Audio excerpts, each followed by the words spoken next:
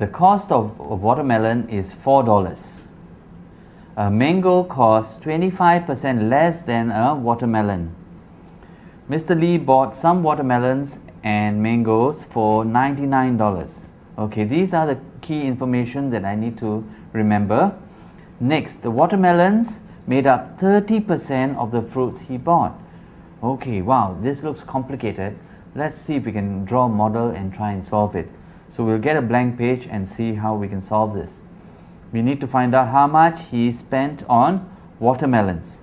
First of all, A, we need to know that watermelons cost $4 and a mango cost 25% less. Now we have learned from previous experience that 25% is actually 1/4.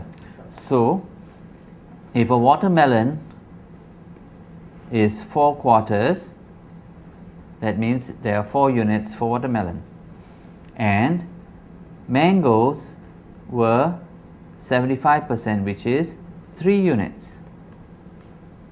You see, so the mangoes were 25% less than the watermelon. So if a watermelon is $4, then a mango must be 3/4 of that, which is $3. Excellent. So next we have to find out another information that is given, which is that watermelons made up 30% of the fruits he bought. So watermelons were 30% and mangoes were 70%. That means 3 units and 7 units. See, by changing them to units, it makes it a lot easier for me. Watermelons, there were 3 units times $4, which is $12.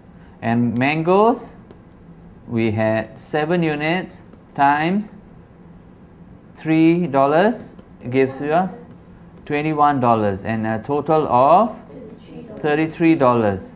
This is one set. And how much money did he collect in the end?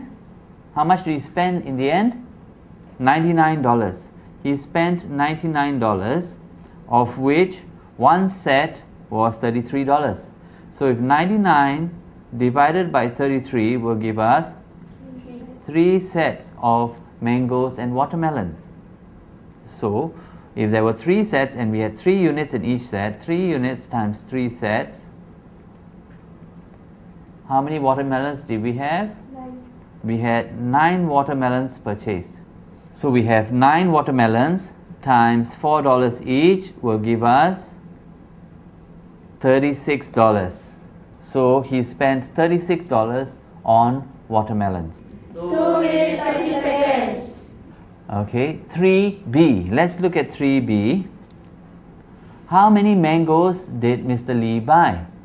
Now we know that we had 7 units of mangoes and we had 3 sets of mangoes. So 7 times 3 is 21. So we had 21 mangoes,